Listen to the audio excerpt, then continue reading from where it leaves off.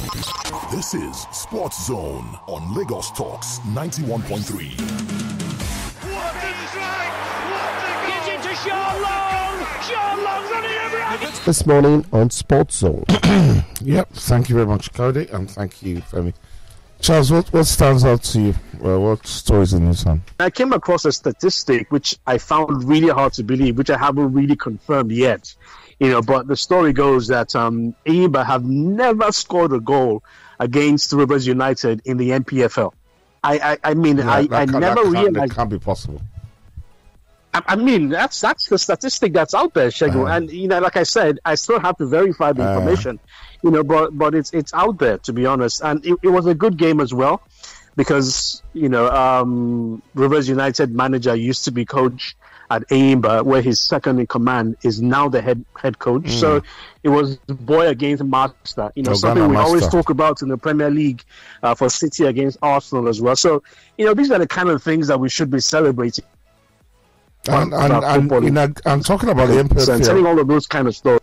Yeah, I think another seminal story is what's going on at Heartland. Emmanuel Amunike's Heartland lost again. I don't know. To be honest, I know it'd be a difficult thing to get Emmanuel Amunike to speak at this time, but what is going on? Because for a man, Heartland haven't won a game this season. If I stand to be corrected, but they haven't won a game. And you employ a manager like Emmanuel Amunike to turn around the fortunes of the club, and it's not happening. There's got to be something wrong somewhere. Is it the quality of the players? Does he have a problem with administration?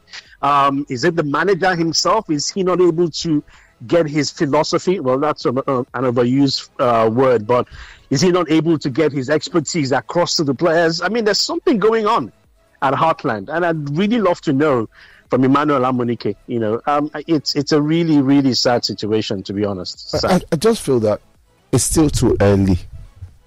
I understand that the results are bad, but I still think it's too early. Or could it be Nemesis or Karma? It's not Karma. They were relegated. In Africa, Karma doesn't exist. You reckon? In Africa, right. Karma is not an African word. No, really? Okay. There's still time for him to turn things around. It's still early. We're still in the first 4 games. But there's still time. Yeah, but you know what they say in Africa: how you wake up in the morning will determine how your day will go. And for Heartland, it's more like, here we go again. Deja vu. It's happening all over again. No matter who you put in charge, it just seems to not work. But like you said, maybe it's too early. I don't think it is, because you've got to hit the ground running, which is why they employed Amunike in the first place. Like I said, it'd be good to hear from the horse's mouth himself. So maybe before the end of the week, if he's willing to speak about the conditions at Heartland, get him to talk to us on the show. But this is not what I expected from Heartland, to be honest. I didn't expect this to happen.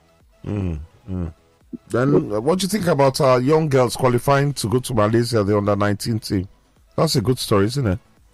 Only the second Nigerian team to qualify for a World Cup.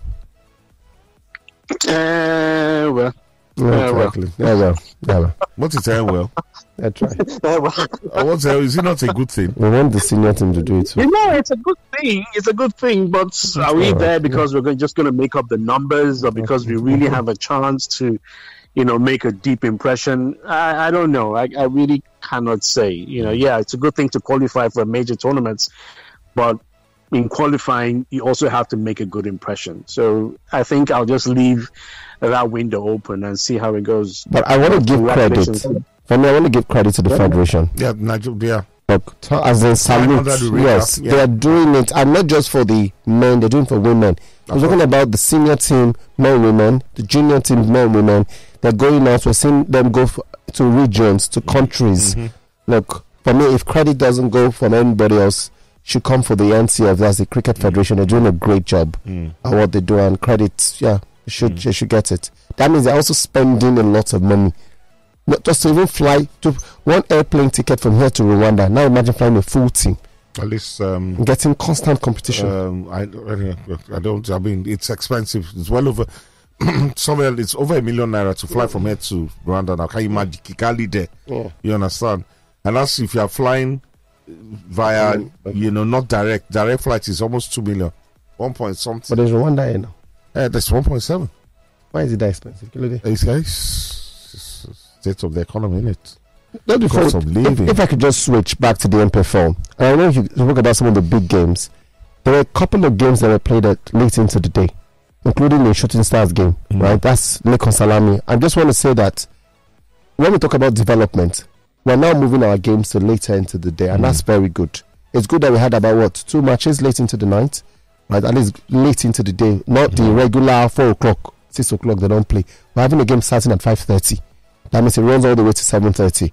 It means that our floodlights are also working, and I think it's good that as much as we give stick to our MPFL, when they do great things, we should point it out and say, you know what, look, we're doing well. I mean, did I not credit the NFF last week for bringing clarity to our... that was just once.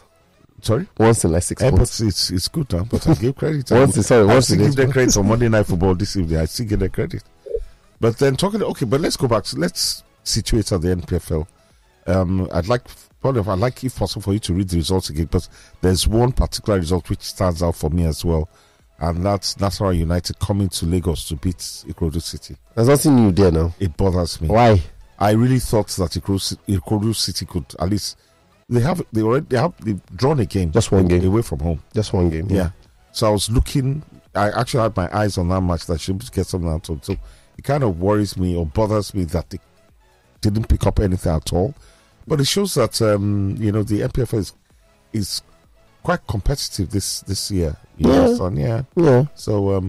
So I beg, for benefit of our listeners that maybe weren't tuned in. If at this level the MPFL is not competitive, then we have a problem now.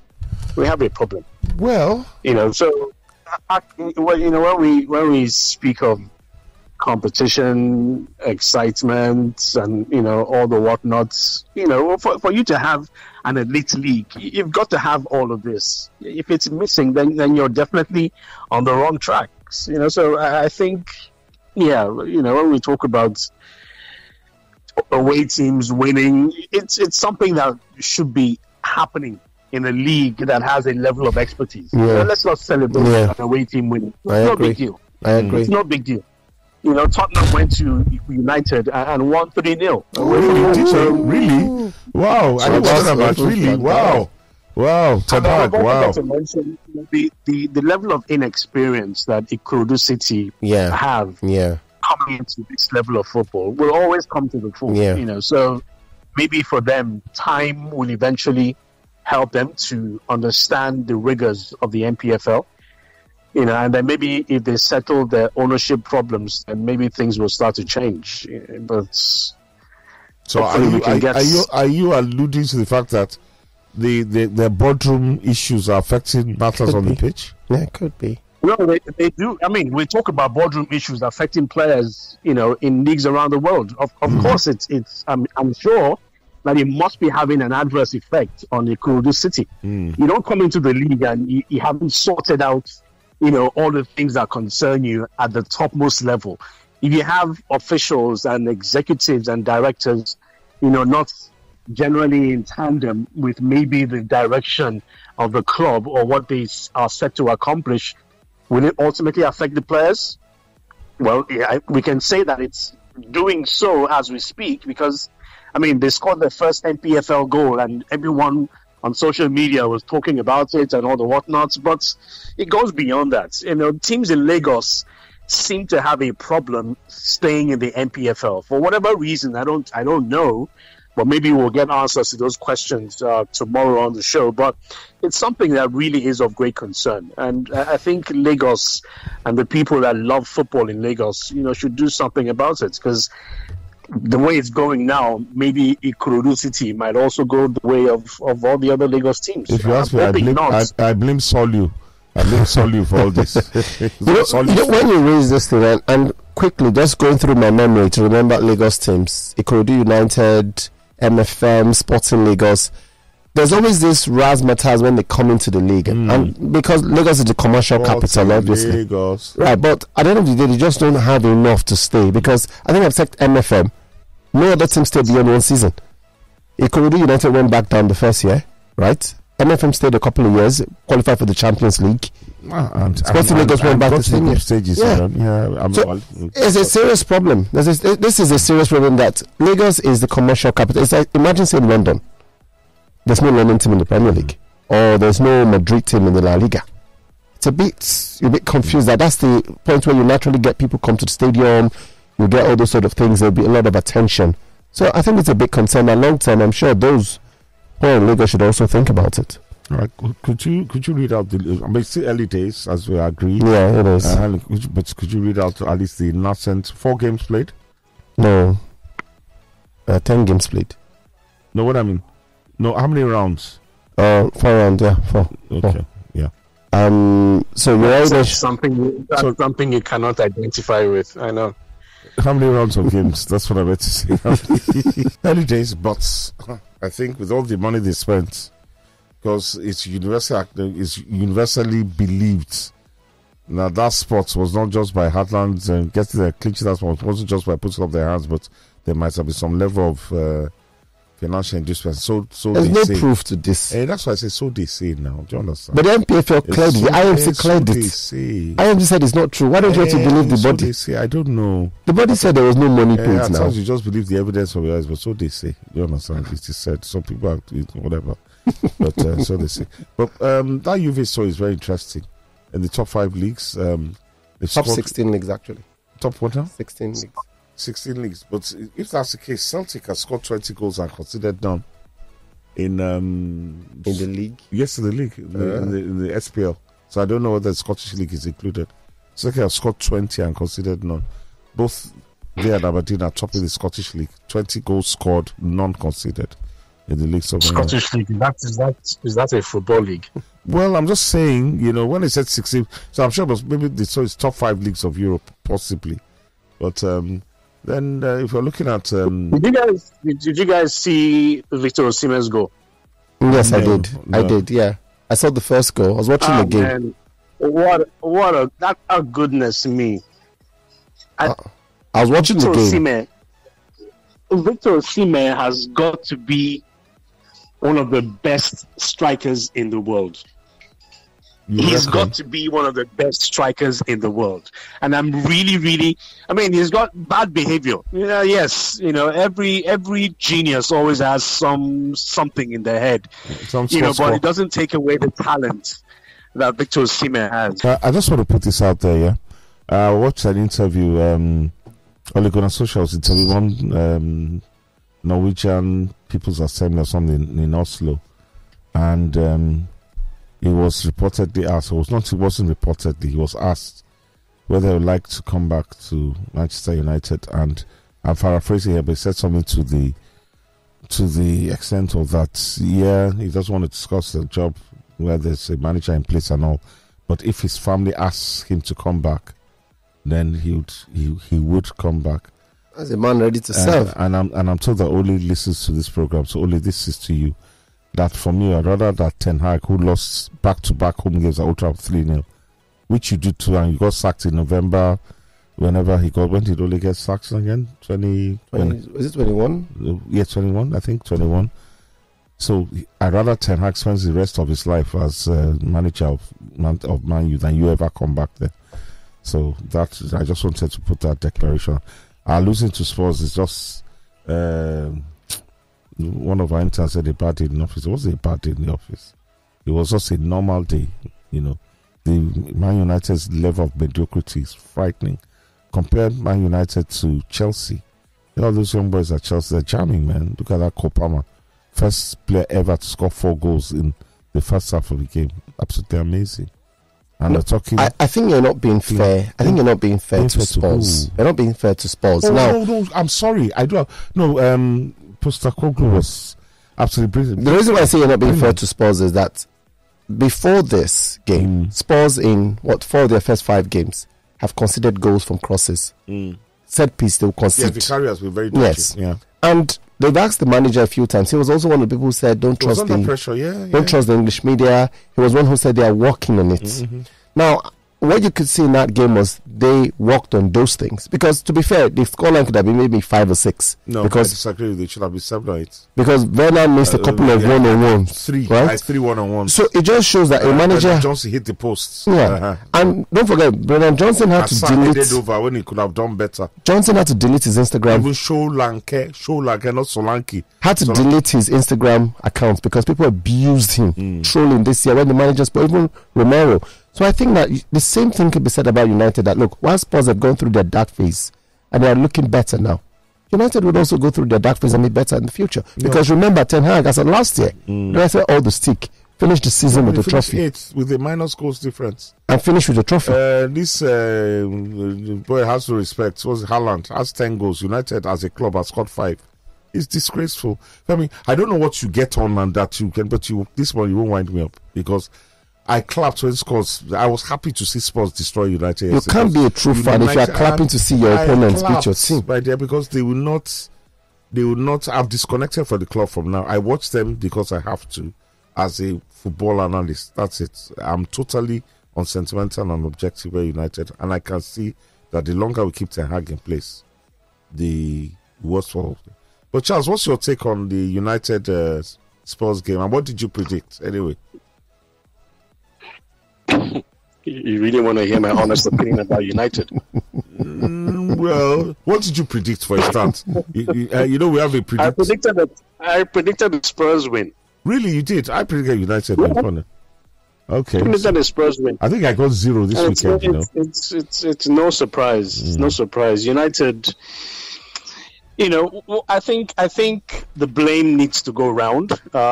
If you look at the statements made by Erik ten Hag, yeah, I'm trying to look for it here, where he says that there was some sort of agreement. Everybody came into a room. Everybody, players, management, coaching crew, and everybody came to one resolution that, look, everybody needs to put the work in. Everybody, collectively. And also recently, a couple of days ago, the board came out to say that, look, the projection for winning a Premier League title is 2028. Yeah. So it is work in progress. It's work in progress.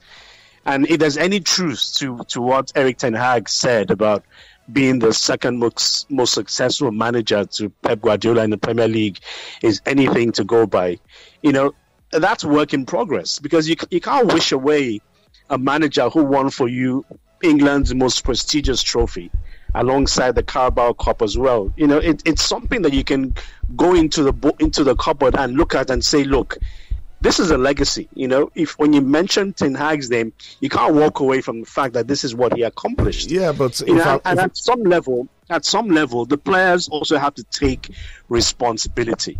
While they were analyzing the game, they brought out the number of players that Erik ten Hag had signed, 16, and said majority of them had been flops. Yes, it's a risk that every manager will take. Take for instance Anthony. Anthony came into United with very fantastic resume, having won titles at Ajax, voted player of the year, in the Dutch league, player of the month a couple of times as well, had scored, goals in double digits for Ajax. And then he comes to United and it's not working, and you want to blame the manager. How do you blame the manager? Who else you blame because now? You brought him in. No, who else you blame, Charles? But you brought the player. That's why I said sometimes the players also have to bear responsibility. You come to a big club like Manchester United, and you're expected to perform. And it seems like majority of these players seem to think that they've arrived. And that's exactly what Maresca said at the weekend. That these young players of today, you score 1 or 2 goals in a big game and you think you're there, but you're not, because you're still growing. And that's the mentality of today's players, Shegun. And I know it's the responsibility of the club and the manager to sit these players down and tell them that, look, you still have a long way to go. Settle down, knuckle down and get the job done. But you can only do as much.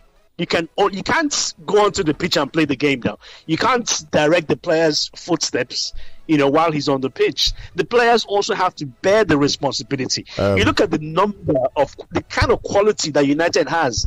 Internationals everywhere. who've played at major tournaments. Why is it not happening? Ugarte came in with so much reputation. What's going on there? He was trying to be the missing link. Lenny Yaro was supposedly moving to Real Madrid. And the story was that he rejected Real Madrid because he wanted to play at Manchester United. Where is Yaro today? He's injured. Delete. Delete is on fire. Delete has played at the FIFA World Cup, has played at the Euros. There's so much experience. So what exactly is going on? There's only a certain level at which you can blame the manager. I looked at the starting 11 and I'm thinking, okay, so what can anybody else have done in terms of placement for these players? How do you now legislate for a captain who gets sent off in the course of the game? So if I can get a word in, the captain should have been played. This guy Fernando has been whatever his name, he's been dreadful this year. Bruno has been dreadful this year. Shouldn't have played. In fact, he's getting played the game. He should have been there. Should have selected. No. Apart from that, Paul Scholes said something. Kept on that team lacked coaching, but there's no. Let's read messages. I mean, but I agree with Ten Hag when he says in the Premier League currently in the Premier League, he's the most successful manager after Pep. I beg, read messages, please. In England now, I disagree with you, and it's absolute nonsense. Okay. What he's saying, he's talking rubbish. Based on what is in the cabinet, Ten Hag is a liar. He's just a filthy liar. Please. All right. Okay. So just to add this message, since Boki has put it in already, and it was still here, says Maresca has been in Chelsea for less than 3 months, and you can see a philosophy and pattern of what he wants to do. Slots but you see that bald head Baba Ajasko at United is clueless. No pattern, no philosophy. Nothing. I really want to know what he told United board for them to retain him. Trophies. That's what he did tell them. Because these other people you mentioned have not won anything yet. Okay, good morning, guys. Khadija from Maryland. Manchester United's next 4 games: Porto, Aston Villa, Brentford, Fenerbahce. If they don't sack Ten Hag, Mourinho is one of the 4 games. They're in trouble. If they don't sack Ten Hag, United fans will be in for a meltdown. Also, Cole Palmer is the superstar the English media so desperately want Phil Foden to be. Kolansky goes, Ten Hag just threatened Man United and say small. And Small say if they sack him, he will go to another club and win trophies. And United panicked and signed him again. But I'm sure Ten Hag will take a trophy to Old Trafford again. Then for Chelsea, I hope Maresca won't fall for the temptation of building the team around Cole Palmer. Putting pressure on him will be counterproductive. Palmer is a slick player. He doesn't look dangerous, but he's a spoiler. Then lastly, it's like Manchester City will struggle without Rodri. Yeah, they will. They have the burner out too, so that's also a big problem. But Rodri especially, there's something Rodri does for City. In fact, even that goal, some analysts, football, pundits were pointing at the fact that Gordon wouldn't have been able to penetrate that space. That Rodri would have been covering that space if he had been on the field. Rodri is such a superb player. Okay. Thank you very much, Chris from Jaconde. We've seen your message about Kayode getting out early. Thank you. Morning, guys. What was the criteria for the FASU games? Because I know a school using students that have graduated already in the game. Maybe Cosmos can help out. Ola from Songwater. All right. We'll get across to him. We'll get the message to you. Bayo from Mainland says, good morning, Sports Zone. It's been a while. I sent a message here due to school and poor frequency at Last Ojo campus. What a weekend of sporting activities. Barcelona pounding by Osasuna, as well as Man United trashing at home ground, and Bruno clueless United captain. Cole Palmer reminder to Pep Guardiola that he lost the gem. Liverpool challenging the title undetected. Juventus unbeaten in Serie A and the only team yet to concede a goal in the top 5 leagues. Osimhen on the scoring sheet. NPFL continues with more away wins, and Remo Rivers unbeaten run. Congratulations to Nigeria Under 19 University team for clinching the gold for the World Cup ticket. My name is Bayo from Mainland. The only thing Bayo did not put in his message from somebody who is in Ojo campus is the FASU game. Yeah, funny. And I mean, that was very comprehensive. That was literally the new sound, except for the FASU games. And congratulations to the American College, University of Cairo. Yes? Yeah. Oh, yeah. That one. I don't like when people say these things. And I think it's not fair because, look, I understand that the club, and when you say Ten Hag is a failure, the manager has tried to build from the back and has brought the personnel to build from the back. Everybody agrees on Nana, good with his feet. There's no one denying that fact, right? He's also brought Delete, a player who's supposed to be good with his feet, who played under Ajax there with him, and we all saw it in the Champions League. Now you brought in Casemiro, who, when he says press resistance, that's what Casemiro is supposed to be. Isn't that Casemiro cannot? Casemiro, he had a good half season. First season. Good first season. First season. Before set off. Then, and since then, he's gone downhill. He bought Mason Mount. Mason Mount didn't even climb the hill. His career at United is yet to start. Who else? Onana, Dakudaji. Who else? Let's go through. Let's this boy, the striker, Højlund.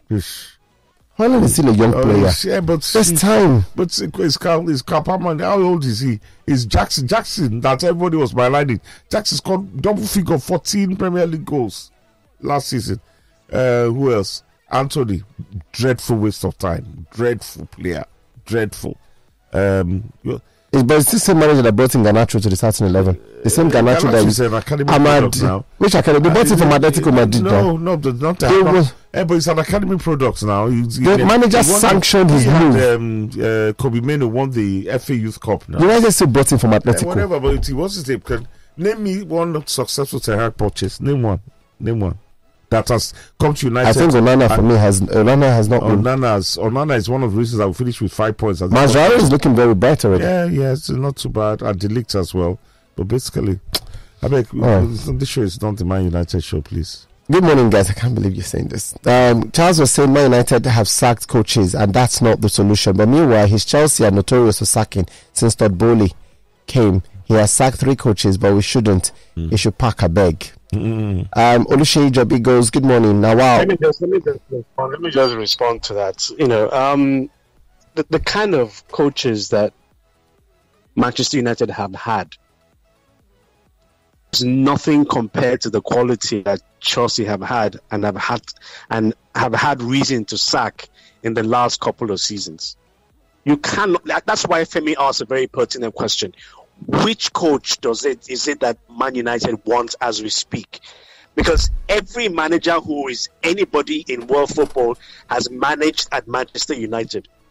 Every player who's worthy of any kind of accolade has played at Manchester United. So what exactly is it that, you have to come to realization that maybe other teams are not just sitting back and, admiring the jersey of United like the days of Sir Alex Ferguson. Those days are gone. Look at Aston Villa. Aston Villa have the temerity, and I use that word very carefully, to get the services of a manager like Unai Emery. That's what clubs are doing now, getting the expertise of managers and giving them time to get the job done. You can't keep sacking and sacking and sacking. I'm not saying Chelsea sacking managers for me was never something that I accepted or I came to terms with. Which is why I said when Maresca was employed, I told Shegun that finally we found a manager who can actually do a good job. I've never supported any manager who was at Chelsea post Jose Mourinho. And Chief Darlington knows that for certain. He and I have a discussion every time. I've never supported any manager post Jose Mourinho. For the first time, I'm backing Maresca, no matter what happens, because I know where he's coming from, and you've got to give him a chance to prove his mettle. You can't just an FA Cup and a Carabao Cup, and he's not good enough. Yeah, but you see, Charles, what you're saying, you see, at the end of the day, those are the roots of mediocrity. A Manchester United does not finish 8th in the league.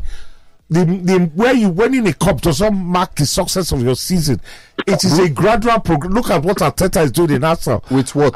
With what? Arsenal has only won. What has he won? One FA Cup his first season, but he's running City closer every year. One FA Cup. One FA Cup. But in how many years? He finished second. Before that back-to-back season, no, but Arteta finished 8th too. Arteta did finish 8th. I don't remember Arsenal fans saying yes, but at the end of the day, it's picked up. So have you waited for him to? Because his first season he finished 4th. Ten Hag finished 4th in his first season. Is it 4th or 3rd? The truth of the matter is, both of you hate Manchester United. So let's not give. And you are delighting in the most useless, in the buffoon of a manager. Do you understand? But at the end of the day, we United fans know that this guy is deadly for our club and needs to get out. You understand? That's a call. Hello? Good morning. Good morning. This is Olafe. Mr. Olafe, congratulations on the hard-fought away draw for Kwara. Well done. We go there to win, not to play draw. Let me just tell you.